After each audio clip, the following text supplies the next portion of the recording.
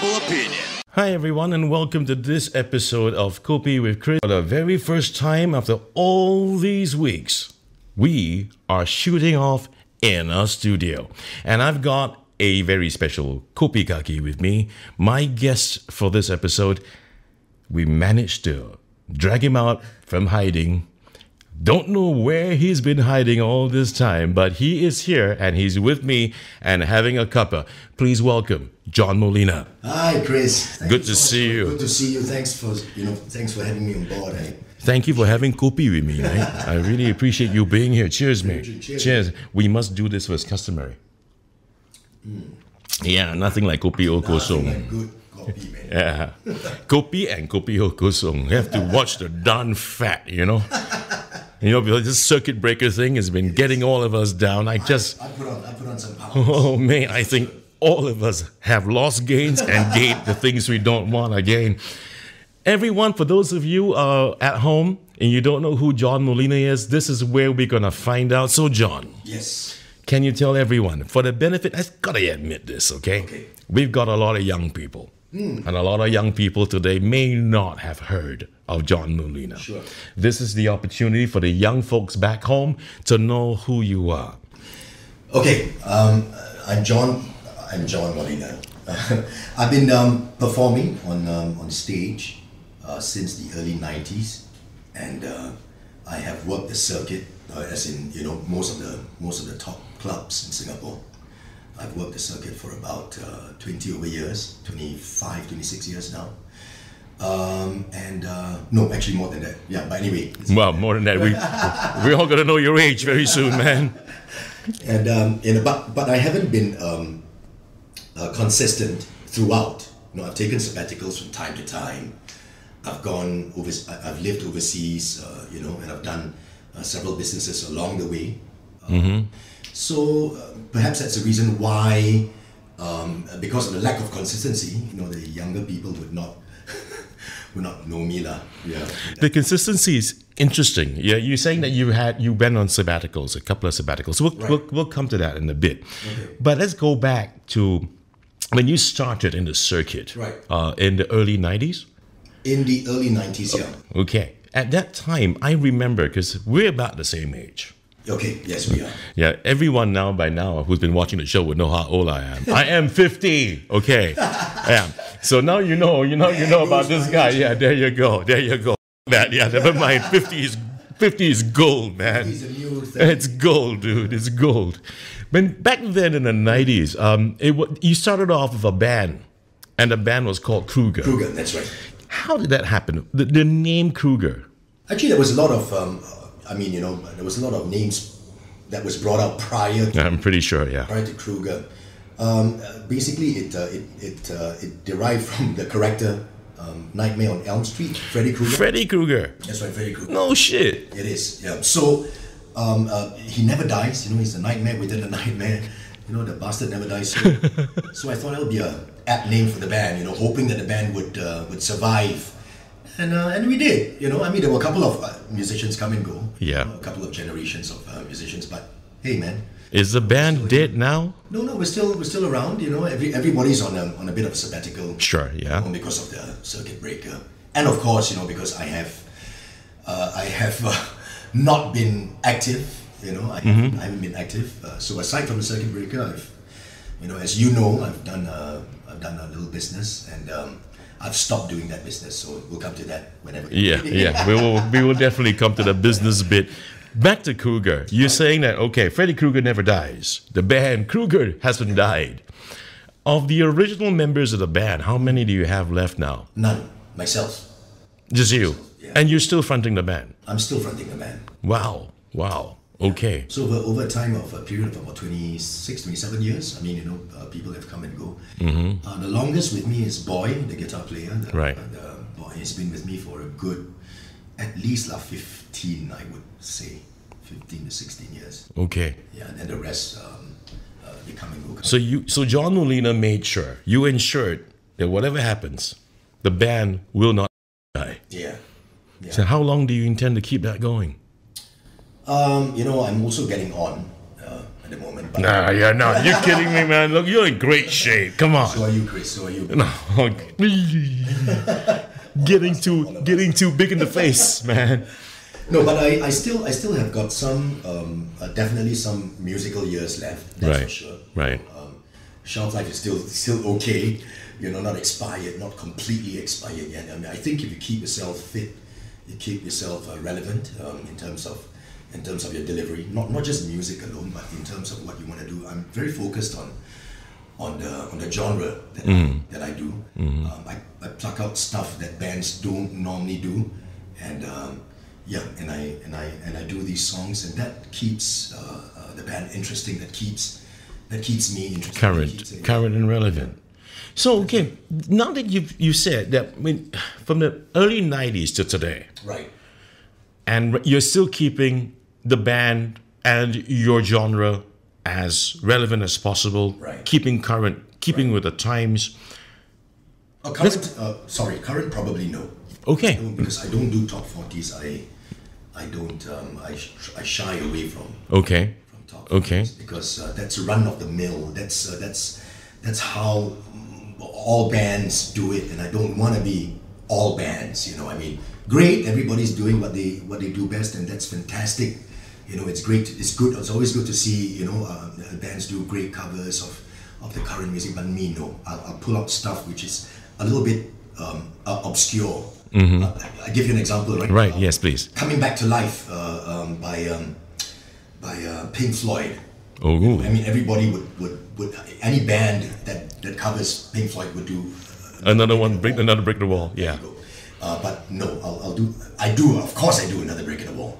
But I would also pluck out stuff like Coming Back to Life, which Something that's not too hot. You mean? that's right. But it's also it's a deep, heavy, beautiful song. So if you know the song, you may wow.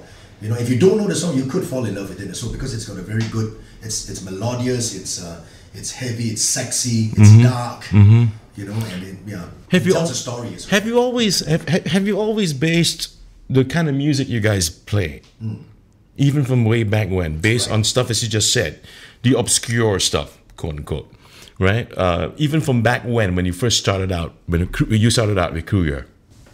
No, of course not. I mean, when I first started, I was just grasping at anything and everything that I could do, except for top. I was still not doing top 40s. It was strange, you know. I knew that I wasn't. I'm not an R&B. I'm not a soulful singer. You know, You're a rocker. Performing. I'm a rocker. Yeah, that dude. You're a rocker, man. I mean, come on. So I'll do stuff that I'm comfortable with. One. Right. Two. I also focus not just on vocals, you know, but on delivery as well. I think that's really important. Okay. You know, and then you couple that with stage presence. It's something which you can't learn, but you can acquire. You can't learn it, but you can acquire it. Do you know what I mean? Yeah, and because that takes time. So the genre also lah. I mean, you know, as you go along, Sure. you kind of like, you know, your musical experiences widen. You know, your knowledge widens as well. The more you dig, the more you see, and then maybe this would fit the band. And this would be interesting for the customers. Of course, you can't sell everything at one time. Right. But you can throw, you know, out of every 3 songs, you throw 1 song in which is a bit off, and then everybody be talking about enough. For the whole thing, the whole stretch that you've just talked about. Right. I picked up something I'm going to ask you about. Yeah. Stage presence is something that is acquired, correct? Yeah. You can acquire it. If right now I want to ask you, how would you describe John Molina's stage presence? Okay, maybe perhaps that is not something. You don't need to use an adjective. You just need to express it. How does John Molina express his stage presence? Is it sexy? Is it something that, it is clear. It is clear that there's an attractiveness in your stage presence. I remember watching you perform. I remember how some of the ladies go quite gaga over you too as well, Yeah.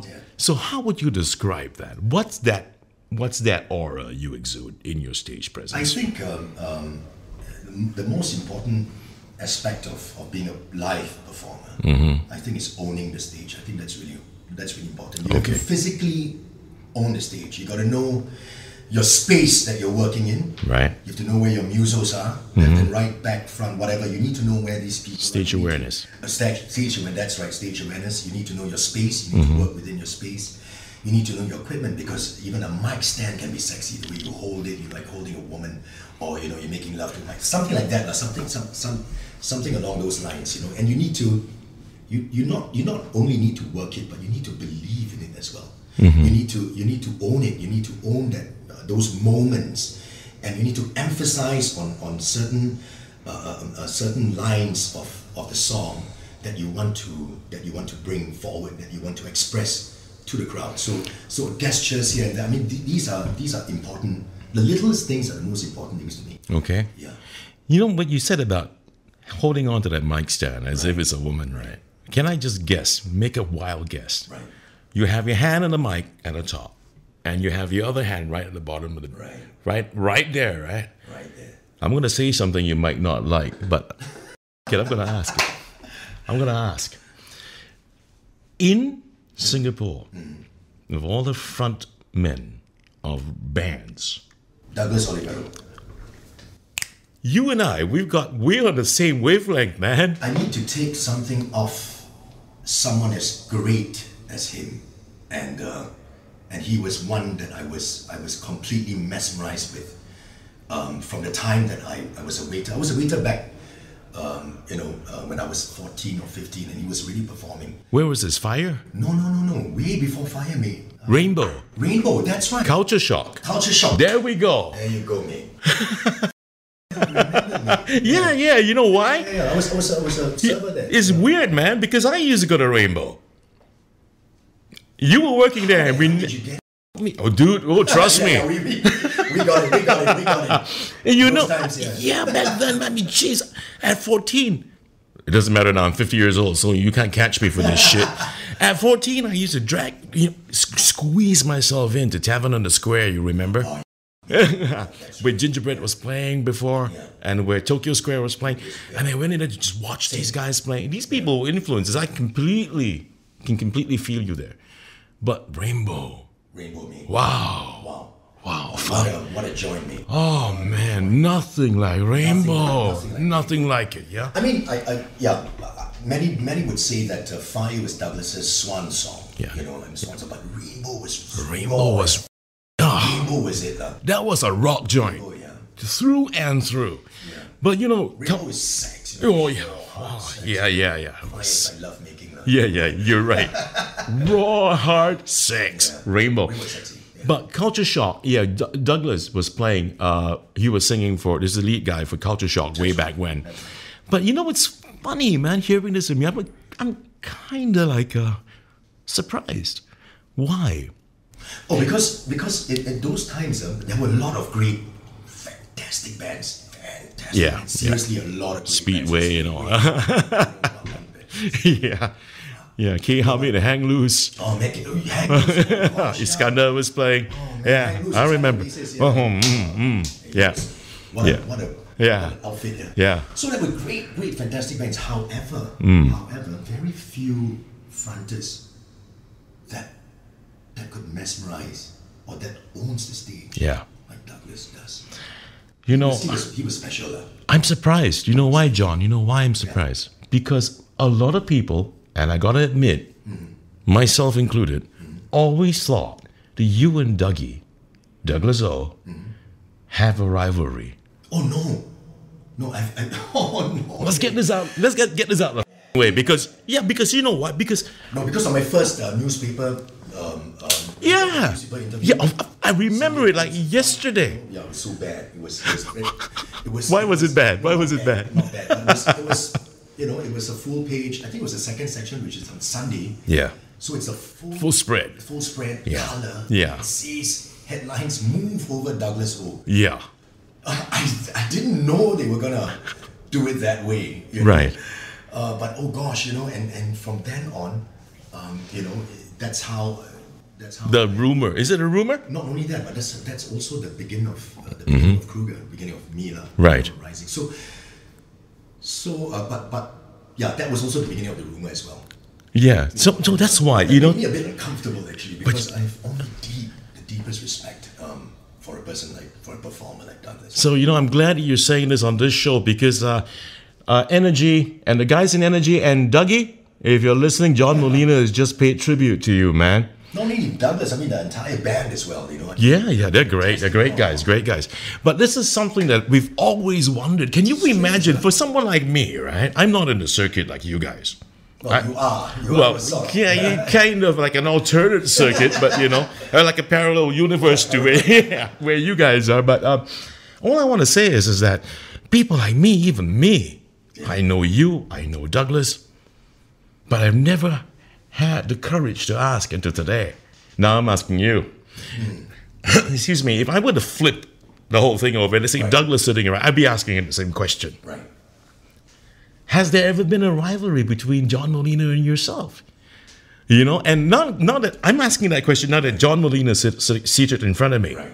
Can you tell me, do you think Douglas feels that way? No, absolutely not. Okay, I tell you why. Please. Because he's first.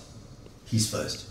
And when you're first, there's nothing to take. There's nothing to feel threatened about because you're first. He's first. Maybe I would feel threatened by somebody else. Right. In that sense. Okay. But definitely not him. He's done it all. He's seen it all. Yeah. He's gone through the distance. He's seen it. And he has my absolute respect as well. I can tell you that much.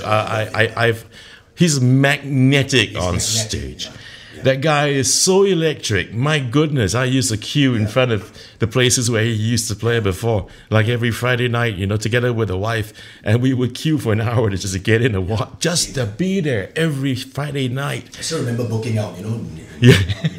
Friday would be the place to go because that is what I want to watch. All the rest of the guys would check out chicks and stuff, and they would always go watch the band. Yeah, same. Not just Douglas, just entire. Just the whole thing, tight. Yeah. So Kruger was tight too, man. But we took a leave from them, lah. We took a leave from Energy, but of course, over time you evolve on your own. Yeah, we develop our own style.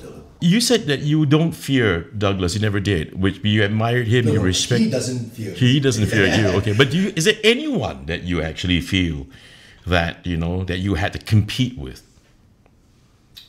throughout the time that you've been? I've never had that.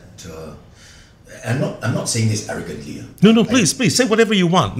No judgments. No, mate. I've never thought of competition. Competition. Okay. To me, a lot of these people were artists in their own right. Everybody's got their, the good stuff about them, and I enjoy watching, many other people as well. Right. Like Shirley in The Unexpected, she's a great singer, a great performer, and she used to come watch us, when she first started out. So. She's a nice person, a good friend as well. So she's one of those, that I regard as wow, yeah. So, I need to ask you, man. Last year, November 30th or December the 1st, whichever 2 dates, were you at U2 when they were in Singapore? Did it drive you nuts, man? It did. Fucking A. I did. Oh, fucking A, man. What a concert, man. It's surreal. It was surreal. Yeah. It was surreal. I was in tears.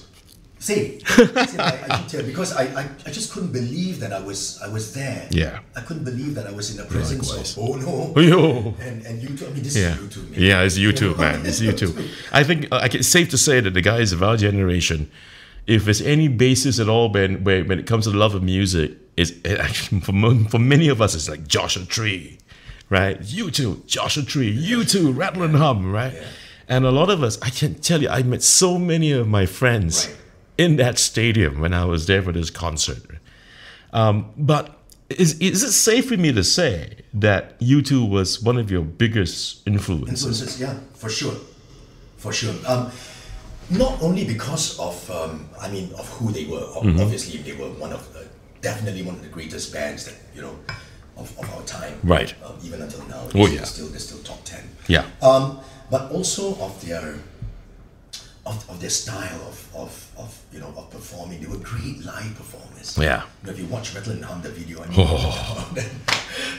Oh man. That's my favorite music video. Yeah. I mean, that one. Yeah. No one can touch it. Doesn't come close. Yeah. No one comes close. Best music video ever. Yeah. And it's the way that they write, the style that they write. Yeah. And it's everything about Bono it just exudes. That's what a rock outfit should do. Right. Right. Right. So, what then, therefore, would be your pet peeve when it comes to other musicians? My pet peeve, I think when musos talk about other people, Yeah. I think that pisses me off. No, because I think that they should use the time to practice, to put their time to better use than Right. to talk rubbish about other people. And that's exactly what Iskandar Jr. said to me when I first started out. I took his advice very well. He said, John, don't end up. I hope that this doesn't go against him. I don't think it will. Don't worry. 26 years ago. But Yeah. he said this to me. He said, don't end up like a Newton musician. The ones that Newton. back in those days, Right. everybody would fucking go to Newton, Yeah. drunk after work, Yeah. Marvel, because you could drink till morning. Yeah. And then you talk rubbish about others. That's good advice. Not every musician does that, of course. I know. I'm talking about Yeah. just a few of whose names I would never mention, but Right. yeah, he was referring to categories like that. Don't Be a professional, he's be saying. professional. Yeah. Be driven. Be driven. He's always told me keep it real. Keep focusing on what you wanna do. That being said, we have a lot of young musicians today, Right.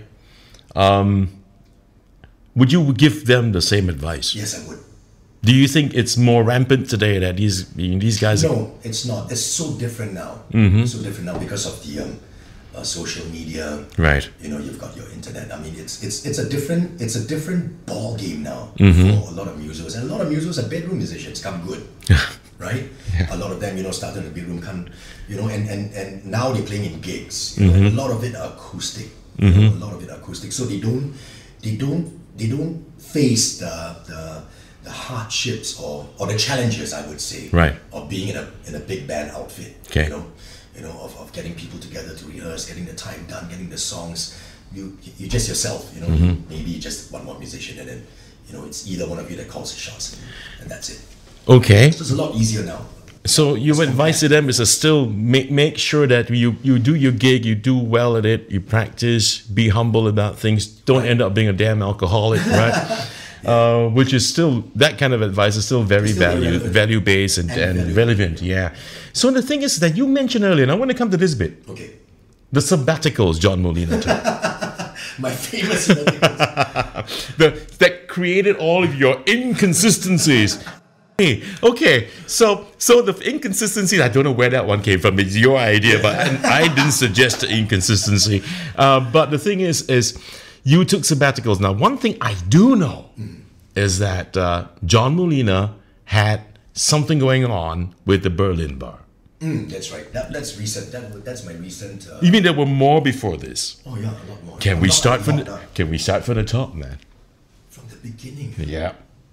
I think the first sabbatical I took was to do a diving business. Okay. Yeah, to do a diving business. I did it for about a year and a half. I had a shop. Right. And I conduct diving. Courses. Yeah, that's right, courses, and I dive. I dive. The reason why I did it was because I fell in love with the sport. I fell in love with it. This recreational sport. I fell deeply in love with it, and I love the camaraderie. With my friends and the people that I meet. Right. And it was something that I wanted to. It was. I just wanted to get away from music for a little bit, and it happened to me throughout all these years. All these Really? 25 years or so. Yeah. Then you got tired of music? Not tired. I just wanted to. Okay. How do I put this? Many people have told me. Many people who are close to me have told me that I am an introvert. I'm actually an introvert. Golf. This I cannot say for myself. It's a testimony of many people who are close to me. Ladies and gentlemen, John Molina is an introvert. Yeah, right. No way. Yeah. Okay. So here's the introvert's been talking his ass off from the moment the show started, and he's telling me he's an introvert. No, but yeah. So I do need time for myself to get away, just for. So just because you were tired of performing? No, I just wanted to do something different. I wanted to do something. Just to try something new. Try something new. Yeah. Okay. And I had youth, of course, on my side. I was in my 20s. Oh wow! You stepped away in your 20s. My 20s. I think my mid-20s. Yeah, because I started performing when I was 22. Okay. Yeah. So a couple of years later, you decided to just I'm just going to start the diving thing. I love the diving thing. I started a diving business, and you had it for a year and a half. You were saying. A year and a half. And what happened? Then I came back to diving again. I came back to performing again. Okay. What happened to the dive business? I sold it. Yeah. So you had it for a year and a half. Right. And what happened? You sold the business off. And that's good because you know why? As selling it off, at least it's better than winding it down, right? Absolutely. You didn't lose your trousers doing that. I mean, I think in all businesses that there are always highs and lows and sure. whatnot. Yeah. Sure, but I'm glad to hear that you sold that one off. Then you came back to music. Then I went back to music. What did you do? I went to play in Fire. A subsidiary of Fire, which is Sparks. Yeah, I was at Sparks. Wow, that's one more joint, man. I tell you, talking to your memories come flooding back. And I played side by side with Energy. Oh, you saw this Energy and Kruger. That's right. So how did you feel about that? How did you feel about the fact that Kruger is going to be playing, alternating with? On a live platform, right? To me, that was like a dream come true, lah. Wow. I mean, to be with my idols, Wow. In that sense, yeah. Even though I've already sort of like paid my dues, but wow, to be side by side with these guys, yeah. Bloody hell! And at break time, you're sitting down, you're talking, and it's unbelievable experience. Yeah, but these guys, I mean, of course, they were humble, really great, regular guys, and very soon I found out that hey, there's always going to be someone or some people, that whatever happens, we will always be walking in their shadow. Yeah, and I can completely understand. I'm a big fan of Energy. I'm a big fan of Douglas O. And I'm glad to also say that I think it's safe for me to say this. He's going to go on air. I'm going to say that they're friends as well. It's nice. They're nice people, and they're great performers, great musos, really. So now that this has happened, you went to Sparks, and you Kruger played at Sparks in Neon City, and way back when. What happened after that? After that, I stopped again. I stopped again after I think Sparks was 2 years or something like that, or 2 years plus, or almost 3 years. Well, that's quite a while, isn't it? Quite a while. Yeah. All the clubs I've been to, like Europa and all that, it's always been. Oh, now I'm hearing another name, Europa. Yeah, Europa was the first. Not the first, but the first long-term contract I had. So which Europa did you play in back then? All of Dennis Fu's Europas. All of the outlets, yeah. Wow. I first started out in Changi, of course, Changi Europa, and then after I moved to East Coast, and then to Ridley's, and then to Xanadu, and then. But later on, they had this idea that all the bands should do the circuit. The rotate around, yeah. The rotating thing, sorry. No, don't worry about it, man. Mike's like bulletproof. Yeah. Yeah, so I was with them for about almost 4 years, I think. Quite a while, yeah. I mean, for those young people at home, once again, you don't know you guys don't know what you've missed, John, because Europa was like, whoa, the place. Yeah. The bands in Europa, so many of the outlets, Fantastic right? Bands. Fantastic, yeah. I remember so many of them. Gino, Expo, The Boys, and all that. Amazing, man, amazing. A lot of good bands. Yeah. So you were in Sparks. What happened after the 2 years plus? I stopped to go to yet another sabbatical. Another infamous sabbatical. But this time it was in Phuket. Phuket? I lived in Phuket for about 2 years this time. Oh wow! And I sold satay in Phuket. You're me. No, I'm not me. John Molina became a satay guy. Yeah, I sold satay. Okay. In Phuket. I lived in Phuket for 2. Nothing wrong with selling satay. Nothing wrong, man. But it was a crazy thing to do. Okay, and the reason why I did it was because I used to ride I used to ride motorbikes Right. up to Phuket. From Singapore. Yeah, ride all the way up. Whoa. So we're always doing this every few months. Okay. Me and my friends, and it's basically this motorbike gang. Gang. Oh. It's helmed by my father, my dad, Okay. my late father. Okay. Who was an avid rider, Okay. and so I followed suit now. And then we had all these bunch of friends that we'll ride up with. Mm-hmm. And in Phuket, my father had a childhood friend who's a Singaporean guy who's been in Phuket for about 20 years, Okay. and who was there as the GM of a hotel. Okay. And after much talking and all that, my dad decided to want to do something there. Okay. And so I said, Dad, if you were to do a business here, you would miss your riding. You'll be going up and down. Mm-hmm. Why don't I do it? You tell me what your plans are. Okay. Do it. So myself and another friend went to do the business. Can you imagine? I'm trying to. Something ridiculous. I'm trying to imagine this. Yeah. He quit his job. I quit singing. Okay. And actually, because I wanted to live the beach life also in that sense. Back then I was in 19. I mean, you're a diver. You're a diver. You would love it. Uh-huh. And I sold satay, mate. I sold satay. Okay. When you're saying you sold satay, let me just get this right here. You got yourself a push cart? No, we supplied satay.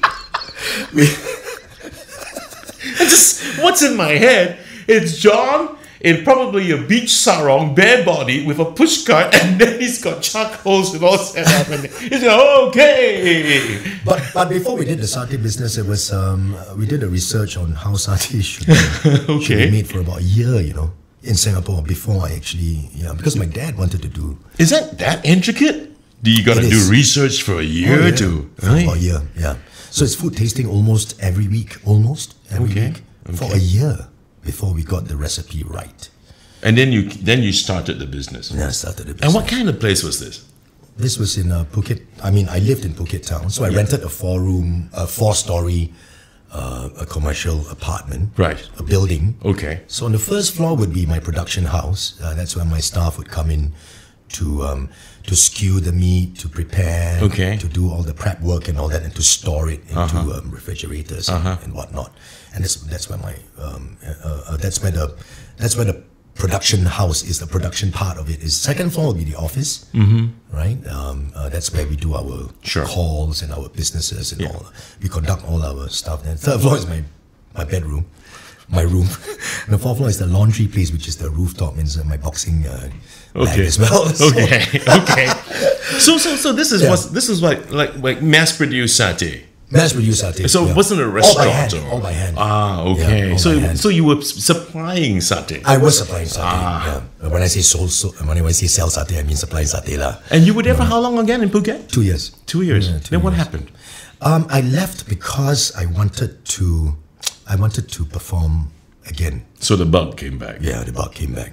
So my partner actually carried on. Right. He carried on until the tsunami happened. Oh shit. Yeah. So it's quite a crazy story. But he survived. He survived it. And the business, was it hit by the tsunami? Of course. I mean, everything was hit by the tsunami. Which part of Phuket was this? Don't mind me asking. You mean the location of your businit in Phuket? Oh, mine's in Tan On Dibuk, which is in the Phuket town. I was located, so there wasn't. I mean, we weren't. It wasn't hit by the wasn't hit by a wave. Supplied to. Right, it was all the beach hotels and I mean, it's all along. It's dotted. All the hotels are dotted along. So there's no one to supply to anymore. Yeah, and not only that. I mean, it was a horrible time. For of course. everybody, of course. So, but you left already. You left. I Phuket left already. Yeah, I left Phuket already. Wow. Yeah, and after that tragic incident, what happened to the satay business? After that, my partner folded it. Right. And then he came back to Singapore because I think he could not carry on. It was quite bad, Yeah. Because he actually volunteered for a couple of months, I think, for 3 months to clear to help the bodies, cleanup to act as interpreter as well. Interpreter. Yeah. Wow. So it was quite horrifying for him. Wow. It was a very bad time for him. I'm pretty sure, man. I'm sorry to hear about that. Yeah, I'm sorry too, mate. Yeah. So you came back to Singapore 2 Right. years after Phuket, and because you got the bug to perform again. Right. So I performed in several clubs. I was in Nets, and then I went to China Bar. China Bar, yeah. That was when I sort of like resurrected the band again in that sense. And then after that, I went to Rouge, which was a classy, cool place. Okay. Yeah. And you played in several places. For how long? I think a good maybe 6 years. I was running the circuit. That's quite a stretch. No, it's quite a stretch, yeah. Before your next sabbatical. Yeah. Before my next sabbatical, yeah, that's right. But this time, The word of the day today, I'm going to bring it home with me, would be the word called sabbatical. Yeah? Now it's tempting me to go take a sabbatical, you know? aren't we all in one now, right? We're forced in one now, right? No. So, okay. So the next sabbatical, 6 years. So you took another sabbatical. Do what? This time round, I was in Bali. I lived in Bali for about I give up, man. over 2 years as well. I freaking give up, man. Okay, so Phuket. And then now you're in Bali. Okay. I was in Bali. My favorite place, just to let you know. I mean, Same. that's like my second home. Same. Yeah, love Bali. I fell in love with it a long time ago. It's just that- Anyone would fall in love with Bali. Bali is just magical. Yeah. It's a magical place. Absolutely. Yeah. So what happened was that a good friend of mine who has been living there prior to me going up there, he started a restaurant, a Chinese restaurant, Right. together with some Indonesians and some local people. Altogether, the 5 of us. Right. And so I'm the Don't mind me asking, man, what was that joint called? Chinoiserie. Chinoiserie. Yeah. Okay. Chinoiserie. Yeah. Okay. Which is basically it's Chinese in Yeah, Chinois. Chinois, in French. Yeah, in French. That's right. So we had a sort of like a high class, joint. Yeah, he wanted a high class joint for 吃茶. Gosh, hello. So, sorry. So, but it was cool. It was a cool concept, and he had his ideas and all that. You'll grow on me after a while. Yeah. Okay. So I'm all the partners anyway. I'm the smallest shareholder. Right. But I'm the active shareholder in that sense now. And so my job, or rather the scope of my work, was to go in the morning, right? To go in the morning to the office, so that everybody could greet me. Pagi pa, Then I'll flip open my laptop. I'll check the tides. Right, so Okay. I can go do my surfing, right? Okay, you just sit down and check the tides, my man. slippers and my singlet. Oh God, I want your life. Yeah, all right. So after I do with all my, my pleasantries, I would go off. And my first bintang at 11 o'clock in the morning, my first surf. Oh yeah. Oh man, you know something?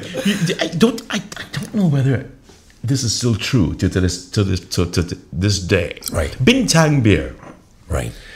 You cannot imagine how many, singlets I've got. The Bintang beer, Bintang beer. star. Yeah. Man, I got so many of that shit, because I go to Bali so often, right? Yeah. So the thing is that when it comes to Bintang beer, you can't get it in Singapore. That's strange, yeah? That is fucking weird, It's the man. national beer. Yeah, and It's strange. It's weird, and honestly, this is Pilsner, right? It's not lager. Pilsner, yeah. You can't get drunk I on love Bintang. Pilsner. Yeah. You can't get drunk, man. You can't. And if you ask me, it is such a love. And I I don't drink. love- I don't drink. I'm a Okay. teetotaler. Oh, but when okay. I'm in Bali, You don't mind a bintang? I or two? don't mind a bintang There because you of the go. heat, man. And, Oh, yeah. So the best thing to cool off is with a freaking bottle of bintang beer. Watch right? the sunset. But you can't get it here. Strange, yeah? It's weird. That's the thing. I thought maybe you would know, but because No, whether I never anyone's thought about it supplying until you bintang mentioned beer. it, no. There isn't. There's zero bintang beer in Singapore. Zero, man. I can't freaking find one, And I don't drink, but I love that shit. Actually, mate, you're right, I've never really looked into it, but dang, yeah. The closest thing you can get to a bintang, I'm going to be quite loose about this, would be like maybe Corona. But then again, but you just can't get something like that here. And No, you can't, the weird part, they're just next door. Why the isn't bintang beer in Singapore, right?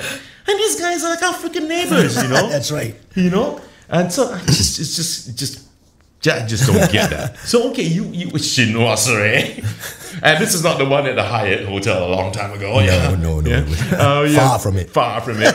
So what happened with that one? You were doing, coming in, going Pagi Bapa. So you done your job, Pagi Bapa. You done your job. You open your laptop. You check tight times. Flip flops come out. And the board comes out. I'm gonna wax my freaking board into the water, right? Yep. And then what else? What happened? And then, after 2 years of doing this beautiful mindless thing, Beautiful mindless. It's beautiful, it's gorgeous. Because I would catch the sunset every day without fail. Oh, fuck. Every day. Yeah. It was religiously. Jimbaran? No, I would be in Kuta. Kuta, okay. Kuta. Jimbaran sunsets. Oh wow. Yeah, it's fantastic, wow. Yeah. It's fantastic. So, that was my life for about 2 years, and then I got the bug again. But this time I was called by Bernard Lim of Live Brands. He called me back, okay. and he wanted me to play in one of his clubs. So you sold your shares at Chinois Saray? No, it was still there. You still have it? I still have it. That's cool. They still carried on with the business. So the business is still going on? As of, I think about 7 years ago, then they sold it. Okay. Yeah. But it's the business that was sold. It was a business that was sold. Okay. Yeah. That's cool. That's cool. Yeah, one of the operators, they acquired the land. It's quite a big place there. It was about 10,000 square feet. Mm-hmm. About 10,000 square feet. Can you imagine? 10,000 square feet. The thing is that 2 years there, you came back, and Bernard Lim, he's definitely going to be watching this show. I'm going to tag him. Yeah, Bernard, you're going to watch this. You're mentioned on the show. Yeah. So Bernard Lim, he was with Live Brands then. He asked you to come back. He asked me to talk to me. And you had the bug. Then of course I had the bug at the same time. You don't have this permanent bug. It just keeps coming, biting you every now and then. On off. Yeah. Yeah. Okay. So I worked for him for about 3 years. Was this Aquanova? No, actually it was Yellow Jello. He put me in Yellow Jello. It was successful, and then he decided to convert Aquanova, which was back then it was called Clinic. Oh yeah, that's it. Yeah, Clinic. Yeah. So he wanted to convert it into an English club, and then he got the band in as well as Jive Talking, because Jive Talking ended their contract with Palm Room, right? Yeah. So it was two bands under one house. It was fantastic, right? So was it Kruger still? It was Kruger still, yeah. But so it was two bands. So Kruger Alia was, and Jive Talking. But Kruger at the time, we had new additions in order to carry on. Not carry on. Cater. To cater to the size of Aquanova. So it was my idea to bring Alia in. I think you know, of course. I know Alia. Hey, Madam Alia, you're mentioned too. Yes. Yeah, she's awesome. And then there's Patrick as well. You know, Patrick, the Filipino singer. Yes, that's right. They've worked together, Patrick, with Dennis Fu a long time ago. So yeah, the two of them came into the outfit, and that's how. Hang on a second. You mean Alia D was in Kruger? She was in Kruger. Yeah. Wow. Okay, that one I didn't really know. I know she knows you. She worked with you, but I didn't know she was in Kruger. Yeah, she's in Kruger. Okay. I couldn't change the name back then because I still wanted to keep that part. I wanted to keep the name. And Bernard was gracious enough to say, just leave the name lah. Okay. Yeah, so I was there for 3 years, I think. I mean, altogether lah. Okay. 3 years, and then I left, and then I went to do. I worked in the Beacon. Okay. The Beacon for a while. That's when you came, I think. One of those nights. I did. Yes. That was when I came. Sporadically, you would come. We had a chat. We had a chat. Yes. Yeah. Correct. Yeah. Anyway, the Beacon was for a short while. Reason being because I wanted to do something on my own. I was looking for a place to set up something on my own this time round. So this is the Berlin Bar story. This is the Berlin Bar story now. Okay. Yeah. So all this is leading up to the Berlin Bar story now. Okay. And how did that happen? I've always wanted to do something on my own. Okay. Actually, for a while already. You know, coming in my mid-40s, I was thinking maybe it's a good time to start something on my own. To venture out on my own, and and it was a good time to start because of the experiences that I had, and also because I did have a decent following. Right.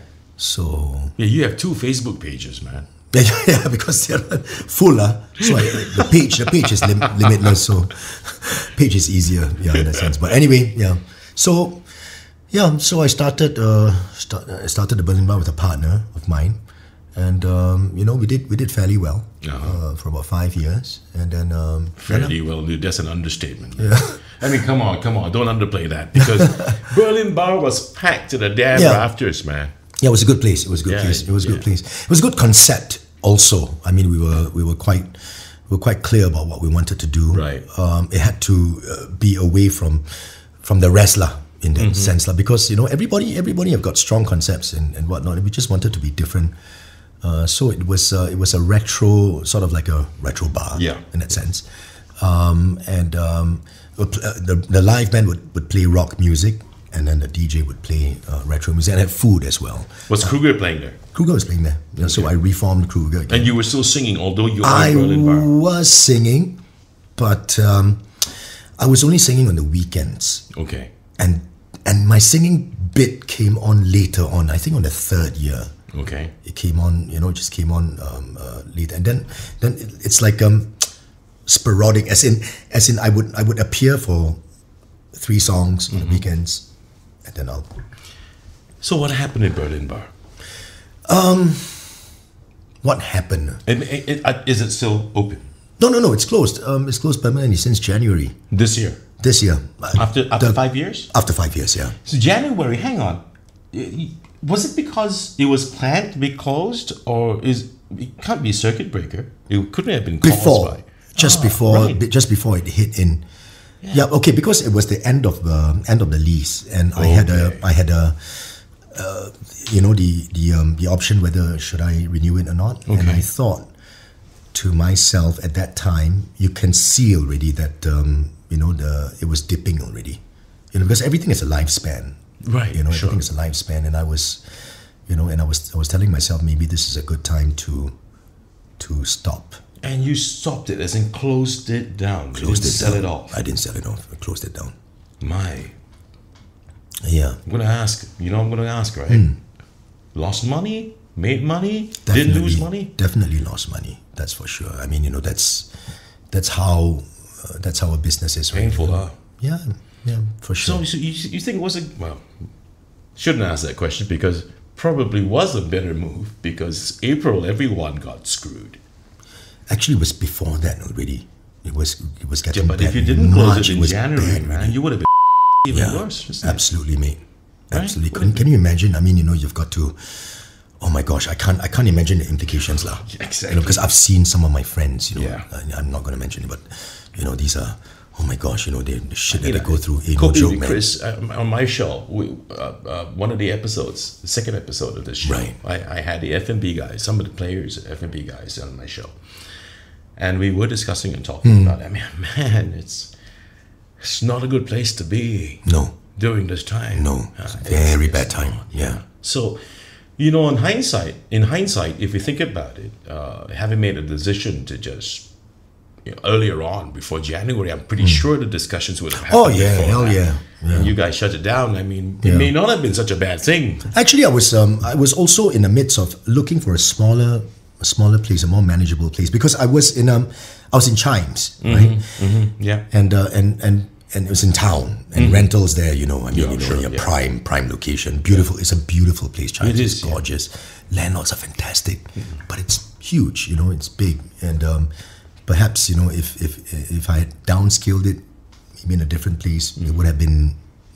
I've got great memories in Chimes, man. Great memories, because Chimes was like my baby. As a host, as an MC. Oh yeah. Okay. Yeah, I had thousands of people in that courtyard when there was a courtyard of sorts. The courtyard where Bon Santé used to be. Oh yeah. I was the one that did the 98 to 99 countdown party in that courtyard. Okay. In the storm, man. Microphones open, rusted and shit and all. Yeah. It was wild. That was a wild night. Never forget that one. Yeah. I love Chimes. Back then it was. Wow. No, it was kicking lah. It was kicking. Yeah. But sad to hear about what happened in Berlin. Now that was January this year. Now we're into 2020. That's right. John Molina has given his what's been happening with him. We've been journeying this, with him so far on the show. Yeah.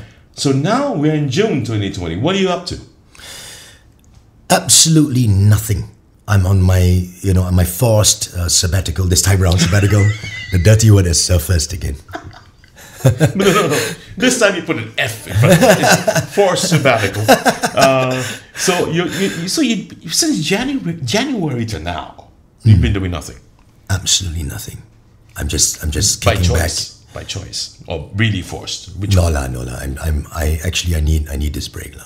Okay. Yeah, I really. So do. it's not a forced sabbatical. I mean, it's been a tough 5 years. This is called a do fuck all sabbatical. Yeah. I want to do fuck all for a little bit, for as long as I can. Okay. And then I'm for as long waiting. as you can. Yeah, I'm waiting for this COVID-19 thing to go away. To sort of roll over. I know things won't be the same again. Won't be. But that's fodder for another topic. Yeah. As soon as it sort of dies down, I think that's the time that I will start to look around and see what I can do again. Is it going to be still an entertainment or food and beverage? It will be both. You've been used to both. It will be both for sure. Yeah. Okay, but you do know that it is going to be a different kind of normal. It will be a different kind of normal. Yeah. I know that. Yeah, I know that. Man, it's going to be different. I know that. Therefore, I need to see the landscape. What's going to happen. The food and beverage landscape. Make sure that I know what you're doing. Oh, for sure, I mate. just want to find out what the hell John Molina is going to be up to after this do fuck all sabbatical is over. Where you're going to be heading, what you're going to be doing. It's going to be interesting because a lot of people out there have wonder what happened to John Molina. A lot of people have been wondering about him and Douglas O. Do they have a rivalry? Is it really true? No. I mean, we cleared the air today. It was just really, really It was good. nice, yeah. I've got some. I like that part, though. Quick fire questions Sure. I need to ask you, man. Just simple stuff. Okay. And I've also been wondering, which secondary school were you from?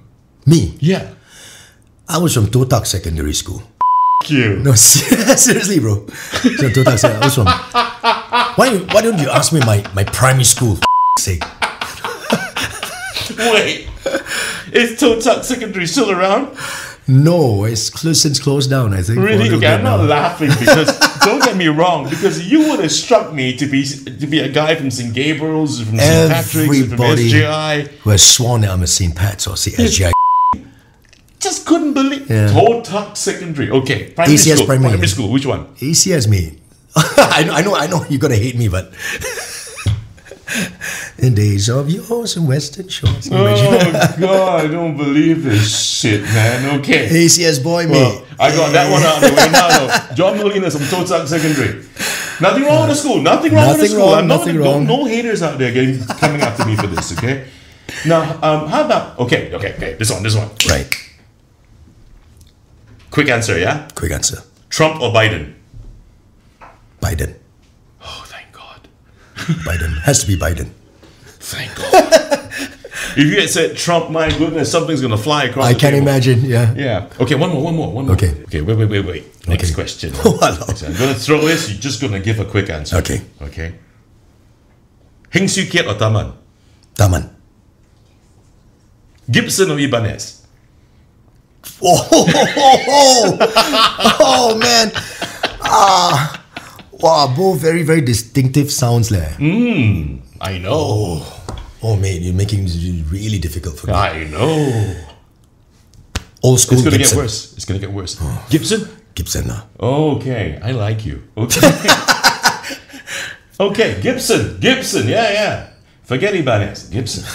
Old school. That's what we are. If you woke up tomorrow, get ready for this, Okay. and Liverpool never existed, who do you think your favorite team would be? Liverpool women. Oh, get the question right, okay? If you wake up tomorrow and Liverpool never ever existed, absolutely. Who would I support? Which team I would support? I'd probably support rugby. I cannot imagine myself What do you supporting mean, rugby? any. Dude, stick to the question, man. Football, English football. Okay. Any, to be fair, any club, anywhere in any league, who would your favorite team be if LFC didn't exist? I think I would have gone for Nottingham Forest.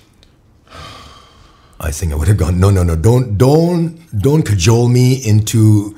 Okay, never mind. We're going to get into a huge argument because of this. Well, but I'm still going to be your friend, though. I mean, yeah, that's great. Thank you very much, because I lost a lot of friends who were so hardcore supporters for your club. And then, come on, dude. It's like, just banter, mate. Yeah. Glory, glory, Man United. I'm going to vomit. Not on my show. And I won't vomit in your show, okay? All right. What was the last gift you gave someone? Whoa, man. The last gift I gave someone.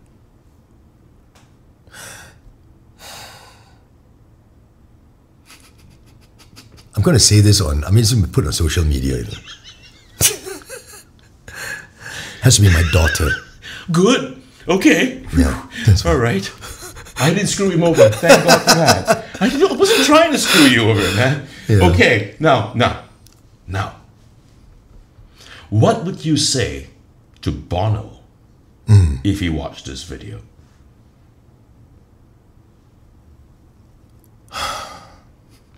You can look into the camera, man. It's right there. Bono might be watching. I'd really be very glad if Bono is watching.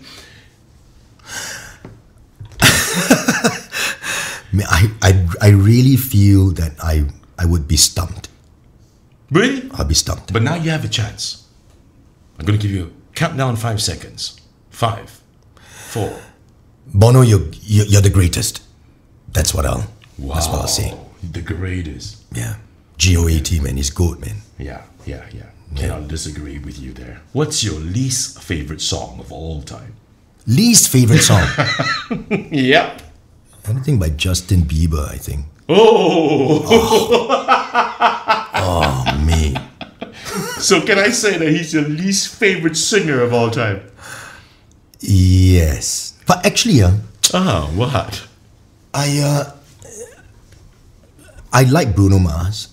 Yeah, me too. I hate the song Marry You or Marry Me or It's a Beautiful Day. Oh, beautiful day. No, it's a beautiful day. Yeah. I'm gonna to do. Because I've got nothing. I think I'm gonna marry you. Yeah, marry you. Marry you. I think so. I just find the lyrics unbelievably stupid. Dumb. Yeah. Nothing to do with that song. Yeah. Dingbat. A song for dingbats, man. It's a song for monks. Song for freaking dingbats. One last question before we close the show. Sure, mate. What is one thing you have ticked off your bucket list and one thing that you have yet to check off? The one thing I've ticked out on my bucket list was being in a cockpit of an aeroplane. Really? Yes, in Australia. What kind of plane was this? It was this year or last. It was last year. What kind it was a Cessna. I mean, it was okay. So it was fantastic. No, sorry, it's a 12-seater. So is it a Cessna? No, it can't be a Cessna, man. Okay, sorry. Then what is that? It's a private jet? Private jet, yeah. It's a jet engine plane. Propellers? It's just a question, private jet. Private jet. Okay. Private jet. And you were in a cockpit? I was in the cockpit. Wow. The pilot, So that was something on your bucket list? Oh, list? yeah, hell yeah. I've always wanted. I'm scared of heights. So this is something which is like, whoa. Well, that's kind of weird. So I asked him a lot of questions about how, For a guy who's scared of heights, that's something in your bucket list? I just wanted to get that part away. Don't tell me that you also have something in your bucket list, though you're scared of heights, that you want to jump off a perfectly good plane. Yes. That's something I want to do. Yeah. But I haven't had the guts to do Really? it. Yeah. And that's in your bucket list? Yeah. It's on my bucket list. That's something which I have yet to do. So that's one thing I've already covered for you that you want to do, but you have yet to do. Yeah. Maybe I won't do it. I don't know. But okay. Okay. I mean, like you, I'm also scared of heights. You want to? I don't freaking want to, dude. There's no damn way I would even stand somewhere and look down and go, oh shit, man, no. I've never been on that roller coaster thing in USS. Never. I would not do it. Do you think I have? Not for $1 million. You can pay me all the money in the freaking world, man. You won't get me on shit like that. There's nothing.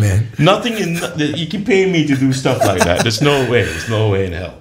But anyway, thank you, John. Thank you, Chris. Thank you for being my Kopi Kaki for today. It's been a riveting conversation. Oh yeah, not only that. I mean, it's good to touch base with you again. And it's great catching up. Wish you the best in all that you do, mate. Yeah.